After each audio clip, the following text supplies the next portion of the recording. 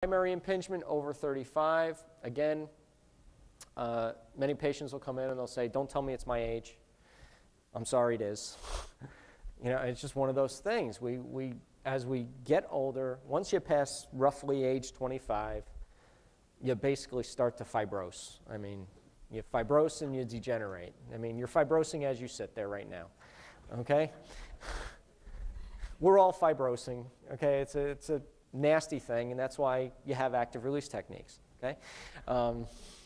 I didn't get paid to say that. Okay? Premature in the athletic population, okay? So you have somebody who's very athletic from a very early age. What happens in athletics is we don't exercise for health, okay?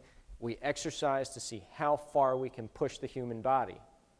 That's where the problem lies. So we have to accept the consequence of that. People who take a very healthy approach to exercise do very well, and they have very little breakdown. But when you exercise to see how far I can go, how fast can I throw, how fast can I run, how much can I lift, you're pushing yourself to the limit. And when you push yourself to the limit, you're going to break down. Okay? The last lecture just talked about that. He talked about the nutrition of having muscles break down. That's what happens when you exercise to your excess. Okay? So you may see premature degeneration in somebody who's 28. Well, they're not over 35. That's what I mean. You have to keep your eyes open for some of this stuff. Primary impingement is basically mechanical compromise. DJD, the AC joint, is very, very common in the weight training population because the AC joint is the weak link in the shoulder. It's a weak stabilizing link. It's not strong at all. The capsule is not strong. The ligaments are not strong. There's a lot of pivot that goes on there and a lot of stress, especially when you do chronic adduction maneuvers, just like in a bench press.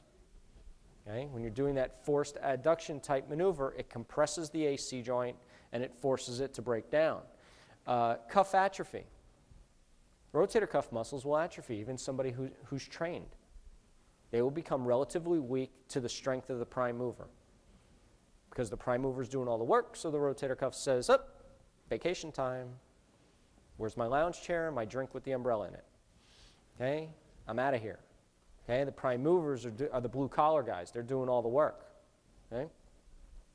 Scapular weakness, again, poor posture. You see these patients, they come in, they have forward head carriage, rounded shoulders. They're setting themselves up. If their scapula is not stable and then it's not sitting back in a retracted position, that changes the face of the glenoid cavity. And when you move the glenoid cavity anteriorly, it sets you up for instability. And it puts the rotator cuff muscles at a disadvantage. They don't have that mechanical advantage anymore when the scapula was positioned properly. That's a big issue.